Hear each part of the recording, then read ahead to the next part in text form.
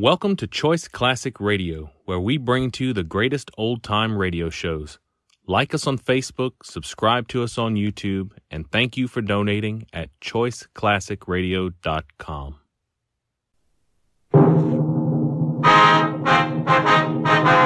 Sound off for Chesterfield. Chesterfield, the only cigarette in America to give you premium quality in both regular and king size, brings you Dragnet.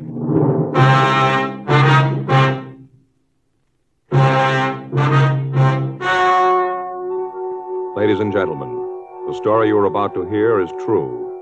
The names have been changed to protect the innocent.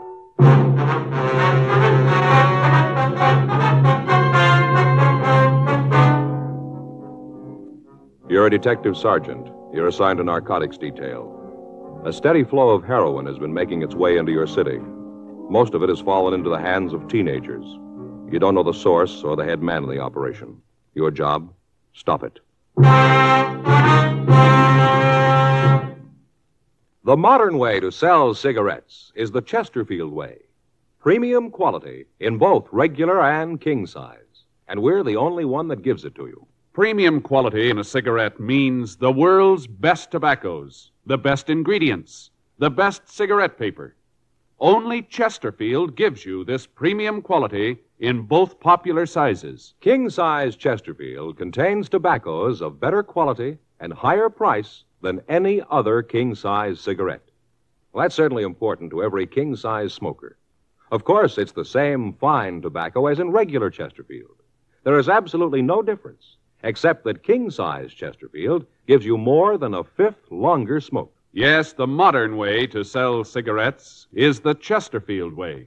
Premium quality, both regular and king size. Chesterfield is much milder. Chesterfield is best for you.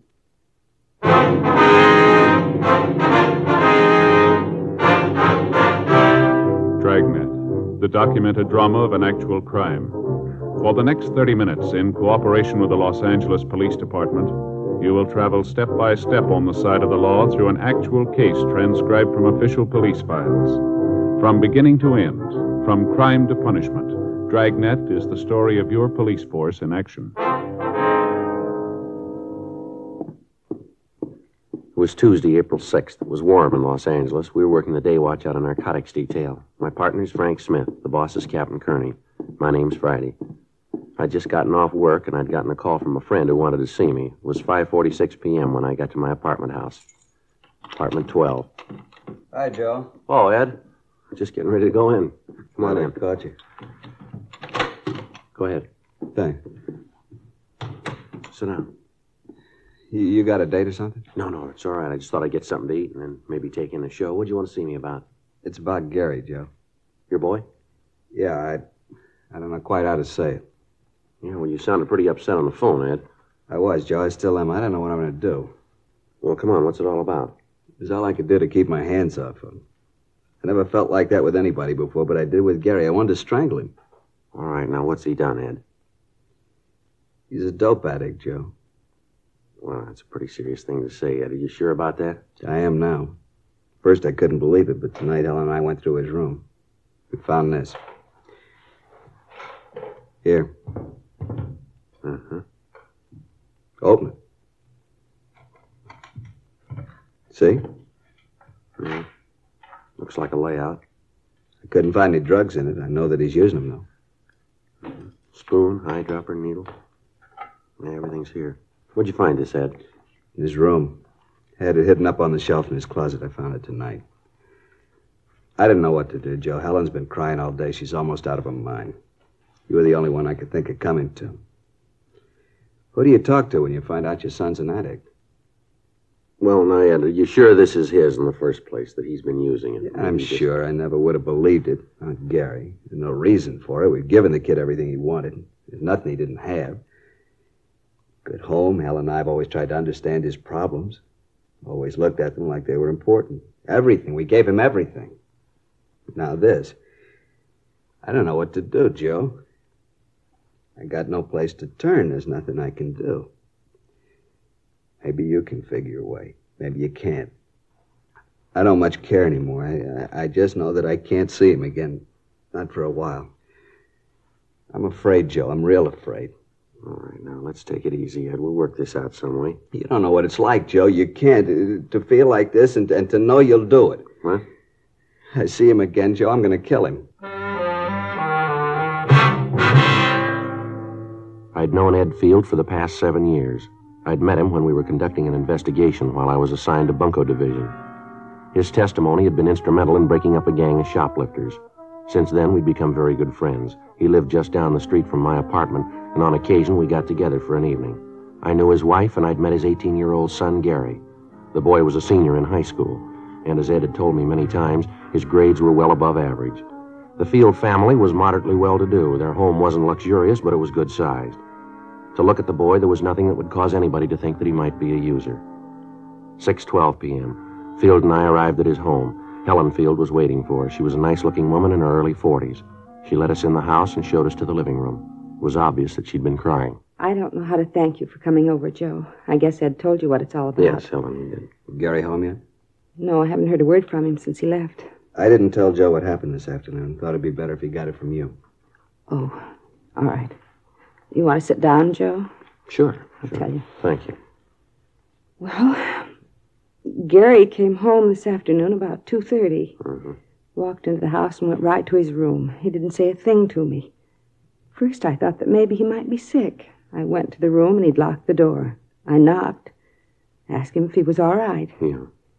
He called through the door that he was okay and for me to leave him alone. I asked him if there was anything I could do. You know, if he was sick, he might need something. I understand. What'd he say? Told me to get away. To leave him alone and get off his back. Those were his exact words. Leave him alone and get off his back. Mm-hmm. About 20 minutes later, he unlocked the door and came out. He seemed to feel fine. He came over and kissed me and said he was sorry about what he'd said. Said that he hadn't been feeling well and that he'd said those things without meaning them. Mm-hmm. I told him that he ought to wait until I could take his temperature. He said there was nothing wrong, for me to get out of his way, that he had some business to take care of and be home for dinner. I tried to stop him from leaving, and he pushed me aside. He knocked me down. Get my hands on him, I'll teach him. He stood there for a minute, and I thought he was going to cry. But he just turned around and walked out. Well, you any idea where he might have gone? What this business was that he was going to take care of? No, not the slightest idea. You can see what we're up against, Joe. I'm afraid to even see the boy. Yeah. When did you first figure that he might be using narcotics? When I came home, Helen told me what had happened. I thought about what would make the kid do a thing like this. The more I thought about it, the more there had to be only one reason. That's when Helen and I went through his room and found that kid. Mm-hmm. Has the boy been ill at all lately? Under a doctor's care? Something that you might not know about? No. I'm sure that if he was, we'd know about it. I want to see you, Gary. Yeah, I'll be right with you. I want to see you right now. You'll have to wait. Maybe there's something wrong with your ears, son. I'm not going to take that from you. Please, Ed, don't do something you're going to regret. Now listen, Helen, that boy's 18 years old. For all that time, we've done everything we could for him. We've given him a lot more than most boys his age have. I'm not going to stand by and see it all blow up just because he's a kid. That's no excuse. I want an answer for all this. What he's been doing, what happened this afternoon. I want those answers, and I want them now. Remember, he's only a boy. And I'm getting sick of that, too. Where is it? Now listen, boy, I know what's been going on. I want to talk to you about it. I don't want you to lecture me. All I want to know is where's the kid. Take it easy, son. What are you doing here? I asked him to come over. You didn't turn me in, huh? Your dad asked me to come over to see if I could help here. I don't need nothing from you, cop. I want the layout. Where is it? You aren't going to use that anymore. I want the layout. I gotta have it. Where is it? Please, Gary, don't get your father any more mad than he is. I don't care how sore he is or how sore he gets. I want the layout. I want it now. I can't think of any more simple way to say it. If I have to take it away from you, then I'll do it your way. You lousy bum. I'll teach you to talk to me. All right, take it easy, Ed. This isn't going to get you anywhere. Now, come on, settle down, both of you. Get out of here. Get him out of here. Joe, I swear I'll break him in two. Please, Ed, Joe, do something. Let him go. Let him go. It's about time he found out I'm old enough to call things my way. Go on, let him go. I'm not afraid of him. I'm not afraid of you either, cop. I'm not worried about anybody. All I want is that kit. Now, I gotta have it. I got it. I'll give it to me and we can talk then. I gotta have it fixed. I got it. Joe, do something, please. All right, come on, sit down. Sit down, boy. This has gone far enough here. Let's get a few things straight. You're not going to have any more of that. We'll see that a doctor looks at you. He'll do what he can, but you've had it. No more narcotics for you, and I'll face it. You want me to tell you where you stand? You're a user. Any way you slice it, this had to happen. I don't want anything from you. Why don't you just leave me alone? I can't do that. Let me see your arm. Come on, roll up your sleeve. Do what he says, Gary. Yeah. Both arms, huh? I'd take a joy pop once in a Now, while. don't con me, Gary. You got it bad, and it's going to get worse. You didn't get that arm from chipping with the stuff. The kit we found. You don't need a layout that big to joy pop. You've been mainlining it for quite a while. I know it, and so do you. You holding now? Come on, boy, answer me. You holding now? Yeah? Well, let's have it. I'm not going to give it to you. You got no choice, son. Either you give it to me or I'll take it. All right, here it is. How big a habit you got? Not big. How big? Couple of bucks.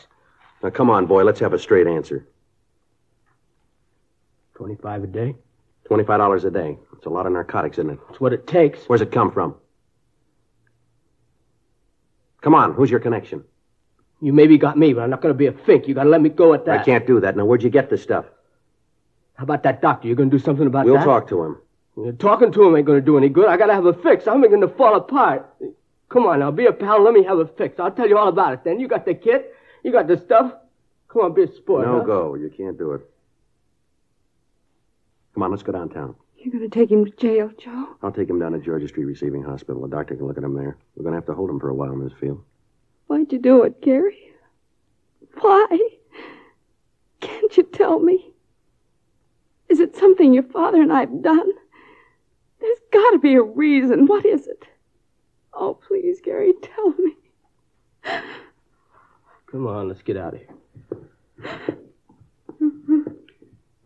Can we see him after he gets there, Joe? Yeah, I'll call you, Ed. Don't you want to say goodbye to your mother, son? Why? It wouldn't prove anything. Yeah, I guess that's the way you'd look at it. I broke the law. Now they're going to make a convict out of me. I didn't call him. You did. How are you going to explain that to her? You turn your own son in. How are you going to tell her about it? I hope you're real happy now. I'm not proud of it, son. There's one thing I'd like to ask. Yeah. What have you done to her? 8:30 p.m. I called Frank Smith and filled him in on what had happened. He said that he'd meet me at Georgia Street Receiving Hospital. I took young Gary Field down with me and had a doctor check him over. After that, the boy was taken to the narcotics division, and Frank and I talked to him. I don't know how to tell you any better. Isn't any other way to say it. I'm not going to give you any names. That's not going to help you any, son. So it won't help me. It won't get any of my friends in trouble. Well, you got great friends, haven't you? Now, where'd you get the money to take care of your habit, Gary? I earned it. Where? I work. Where'd you work? Look, it's getting late. That stuff the doctor gave me didn't do any good. I still need a fix. Now, I'm getting sick. Do what you got to do. Let's get this over with. Now, look, this is going to be the same in the morning, son. We're going to keep asking questions till you come up with the right answers. Look, cop, I don't want any favors from you. Now, leave me alone. We're only trying to help you, boy. Oh, get off my side. Now, I need nothing from you. You saw your duty and you did it. That makes you a big man, huh? I know you'll both make lieutenant. Now, beat it, All huh? right, that's enough of that. Now, there's a couple of things we'd like to set you straight on. Maybe help you to figure where you stand in this. Oh, here it comes. What do? Give you a license to preach when they hand you the badge? That's enough of that, youngster. Come on, get off my back, cop. If my old man hadn't turned fink, you'd never have got me. Where are you going? I'm getting out of Now, here. sit down. Sit down. All right, young fella, you want to be a big man? That's the way it's going to be. I'm going to tell you that you get no special treatment here because I know your parents. You'll be treated just like any other user. You're getting a little of the edge because you're a youngster. There's not a pound of honesty or integrity in your distorted mind. The simple way would be to drop you in a cell and let you sweat out the cure, let you fall apart if you had to. Let me tell you this. We're going to get the connection that's been supplying you, and then we're going to get the man behind him. I don't much care about them, but I do care about the kids around you. You got a big habit. It takes a lot of money to keep up a habit like that. I've seen kids like you before, and there's only so many ways to get that money. You steal it or you start pushing narcotics yourself. I don't think you're stealing, so you got to be pushing it. That means that you probably got other kids hooked on it. Other youngsters that have got trouble because of you. Mules that are dragging your wagon for you. Your folks will maybe forgive you for what you've done to them, but they'll never be able to buy what you did to the other kids. You had a chance to help yourself and help the rest of them. You had a chance to do something good for somebody else, and you wouldn't take it. Well, you're playing it smart, big boy. Keep playing it that way when you end up in a jail cell, will you? You through, cop? Yeah, I'm through. Fine, let me get some sleep, huh? Let's go, Frank.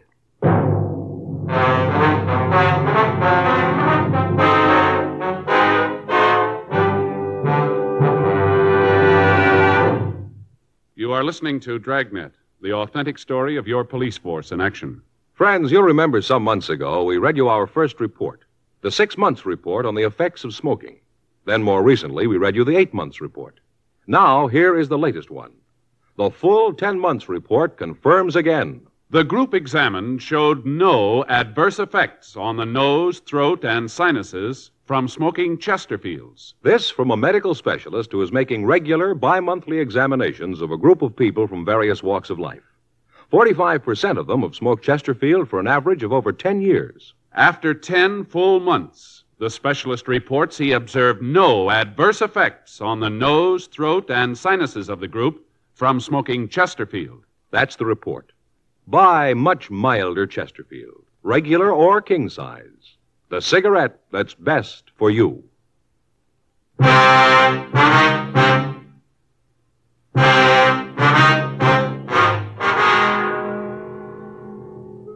Gary Field was taken to the main jail and booked. Frank and I went back to the office to fill out the arrest reports. The next day, Wednesday, April 7th, we began to talk to Gary's friends and teachers. From all of them, we got the same story. Until 6 months before, the boy had been a model student. He was always at the top scholastically in each of his classes. He was a member of several honorary student organizations and had twice been nominated for president of his class. Then, apparently without reason, the boy's personality had changed. He stopped taking an interest in his schoolwork. Several of his teachers told us that he wouldn't have gotten passing grades at the end of the semester. He dropped out of the service organizations at school. From some of his teachers, we got the names of his close friends. Talks with them netted us little. They told us that Gary had dropped out of the crowd of youngsters that he'd been running with and had taken up with new friends.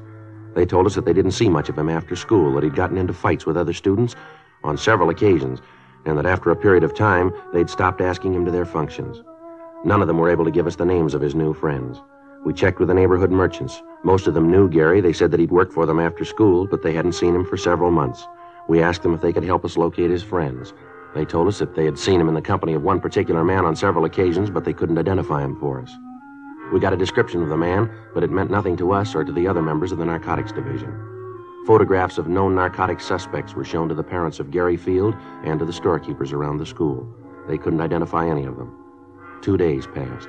Friday, April 8th. We got a call from the field boy. Frank and I went over to see him. What'd you want to see us about, Gary? I wanted to tell you I've had it. What's that mean? Then I want to tell you about it. What's the matter? You been sick? A little. That's not why I called you, though. They treated me all right here, but I got to thinking. All right, go ahead. I used to read in the papers where the kids would turn themselves in or get caught and cop out. All about how they realized what they'd done. Always seemed like a lot of phony sob sister stuff. I know different now. I know what I've done. I know I got to stand for it. I'm not asking any favors because I know that I've done nothing to call for. I'm not trying to be a hero or a martyr. I just want to help get this thing cleaned up. One thing I'd like to know, Gary. What's that? What made you get started on this stuff? You seem like a kid that has everything you want. You don't look like a kid who'd fall for it. Who knows? I'd give you 1,000 reasons they still wouldn't add. I guess I just wanted to be top man all the way around. How'd you get on it? Started lushing it up, then the tea, then the heroin. That's the way it runs, isn't it? Most of the time. I didn't figure I'd ever be hooked. Thought it couldn't happen to me. How wrong you can be. How long you had the big habit? About 6 months. Chippied with it about the same time before then. Where'd you get the money? Yeah, guess we had to get to that, huh? That's right. Where'd you get it? Well, I got some kids pushing this stuff for me. Worked for a while. Wasn't enough. By that time, the kids were hooked themselves. I was the only connection they had. They had to do business with me or do without it. Yeah? I told them that if they couldn't pay me in cash, I'd take merchandise. They'd bring it. I'd sell it. That way we both came out all right. They got their H, I got mine. You mean you got him to steal, that it? Yeah, I guess so. I never asked where they got the stuff. I just took it and sold it. With that and the stuff they sold for me, I made out. These kids pushing H for you? No. Well, they're shoving tea. I sell it to them for 4 bits a stick. They get up to $1.50 for it. You know where they peddle it? No, I never asked. All I was interested in was if I got mine. All right, give us their names, will you? Guess that's the only way, huh? That's the only way. Okay, I'll give them to you. How about your connection? Who's he? Guy named Jack? Jack who? I don't know, honest. I really don't. Where'd you meet him? Drive in downtown? Where? Drive in at the corner of Reno and Vernon. How do you set up the meet? I just go in there between 10 and midnight, park the car and order coffee. He comes over to the car. You mean that he's always there at that time, huh? Usually is. Is he your only source? Yeah. Anyone else pushing it around there? No, as far as I know. I think he's the only one in the operation. All right, you'd be willing to arrange a meet with him so we can pick him up? Yeah, I'll do it. All right, fine. Sure want to see the folks. I got so much to make up for. That's right, you have. Don't think I'll live long enough to do it all. 9:32 a.m. We got a description of the suspect known as Jack and also the names and addresses of the teenagers involved. Frank and I contacted the juvenile authorities and gave them the information. We went back to our office and had Gary Field check our files of known narcotic suspects. He was unable to give us an identification on Jack. 11:56 a.m. We took the boy to his home and talked with his parents. 12:30 p.m. Frank, Gary Field, and I drove to the corner of Vernon and Reno to check over the drive-in restaurant. It was set up in the usual way with a parking area around the main building for car service. In the rear of the lot was a building housing a cocktail bar, and there were parking spaces in front of that for the bar customers. As we drove past the place, Gary told us that he usually parked around the side of the main building and that this Jack came from the direction of the bar. He was unable to tell us whether the suspect drove a car or not. The plan was for Gary to introduce me as a narcotics buyer who was trying to get a local connection. It was agreed that because of the size of the buy I was to make, it would be necessary for me to deal with the head of the organization. 11:05 p.m. Gary and I got into my car and we drove to the drive-in. Frank followed us in a police unit. We arrived at the meet at 11:14 p.m. Frank stayed in the background and we waited. The suspect failed to make an appearance. The next night, the plan was repeated. Again, nothing.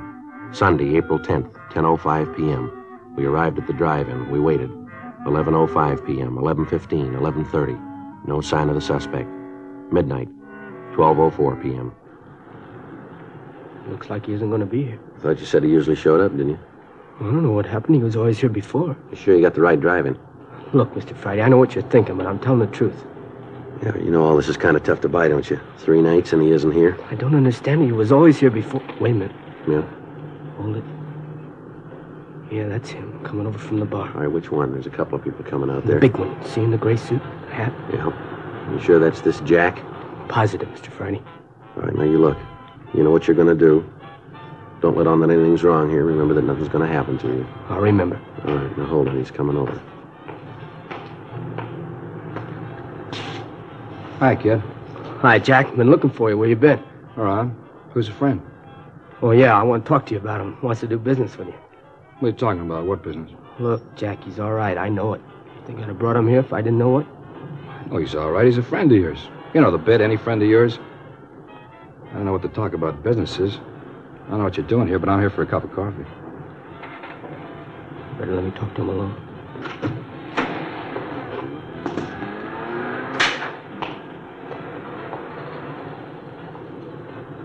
What are you trying to prove, bringing the guy here? Who is he? Friend of mine? Told you once, I told you 1,000 times. Don't ever bring nobody with you, haven't I told you, huh? Oh, yeah, but he's okay. He wants to make a buy, a big one. Crazy kid, you told him about it? Look, he's okay now. I know it. Look, Jack, we both stand to do all right from this. I kind of figured if he bought from you, you might give me a little piece of it. You know, sort of to say thanks for the business. How long you known this guy? Long time. How long? A couple of years. How come I never seen him before? He doesn't hang around this part of town. What's he doing here now? Like I said, trying to make a buy. Where'd you meet him? Before I met you, I used to buy stuff from him. He moved out of town, went up north, does business up there. Last couple of days, I couldn't get in touch with you. I ran into him. He fixed me up, and then he told me he wanted to buy. Right away, I thought of you. All right, I'll talk to him. But I ain't making no deal. You just talk to him. You'll find out everything's okay. All right. You let me do the talking.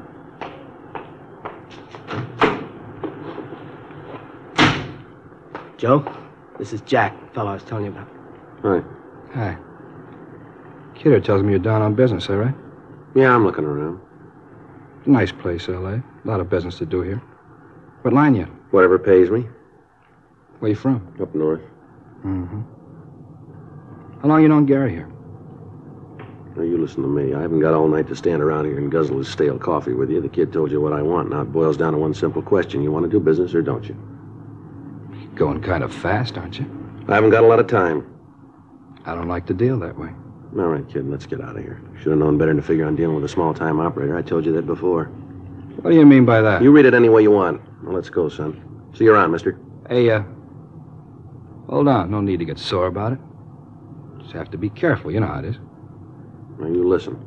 I was shoving horse when you were playing with marbles. I've outgrown the kid games. I thought I could make a buy. I see I was wrong. Maybe not. What? I said maybe we could do business. I gotta have it tonight. How much you need? I need an ounce. It's gotta be good. Mm-hmm. I haven't got that much with me. How much have you got? I only got 12 bindles with me. How much? You gotta understand, this is good stuff. How much? Now, look, this is better than you can find anyplace else. All right, let's quit playing, huh? What's the tab on it? $10 a bundle. All right, I'll take the 12. How soon can you have the rest of it? When do you want it? I told you I was in a hurry. Don't you hear good? Yeah, maybe tomorrow night. All right, that'll have to do. If it's good quality, I may want some more. How much can you supply? How much do you need? Oh, I'll go maybe another ounce. Mm-hmm. You got the cash for this? I don't do business any other way. Uh-huh. Wait here, I'll be back.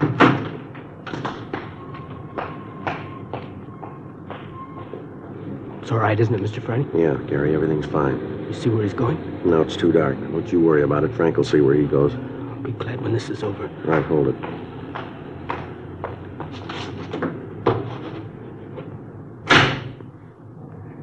Okay, mister, let's see the money. I got it right here. Let's see the horse. You got it? All right, looks all right. Here. You don't mind if I count this? No, go right ahead. It's all there. $120, isn't that what you said? Just to make sure. Yeah. 50, 70, 90, 110, 120. Yeah, right, it's all here. Mm-hmm. Well, I'll see you tomorrow night, huh? Yeah, sure. I want to tell you, it's nice to do business with you. It's been a real pleasure. Well, that works both ways, mister. Mm-hmm. Well, I hope to see a lot more of you. You will. You're under arrest.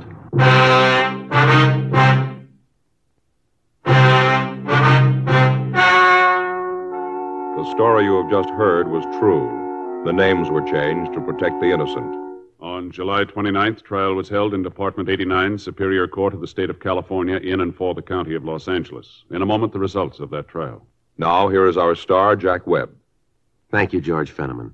In 1952, American smokers bought more Chesterfields than ever before in the history of the industry. Today, sales continue to mount for two big reasons. Chesterfield is the first and only cigarette to give you premium quality in both regular and king size.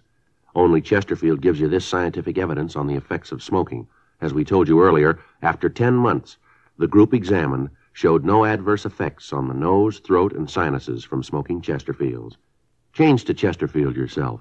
Regular or king size, Chesterfield is much milder. Chesterfield is best for you.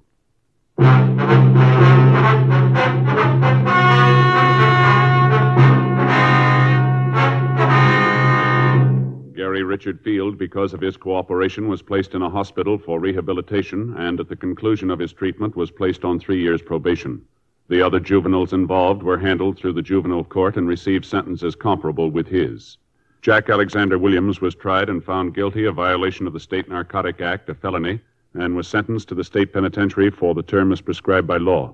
Violation of the State Narcotic Act, a felony, is punishable by imprisonment for a period of not more than 6 years in a state prison. You have just heard Dragnet, a series of authentic cases from official files. Technical advice comes from the Office of Chief of Police W.H. Parker, Los Angeles Police Department. Technical advisors, Captain Jack Donahoe, Sergeant Marty Wynn, Sergeant Vance Brasher. Heard tonight were Ben Alexander, Harry Bartell, Virginia Gregg, Eddie Firestone. Script by John Robinson. Music by Walter Schumann. Hal Gibney speaking.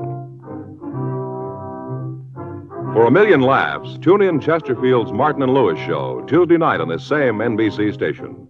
And sound off for Chesterfield, either regular or king size. You'll find premium quality Chesterfields much milder. Chesterfield is best for you. Chesterfield has brought you Dragnet, transcribed from Los Angeles.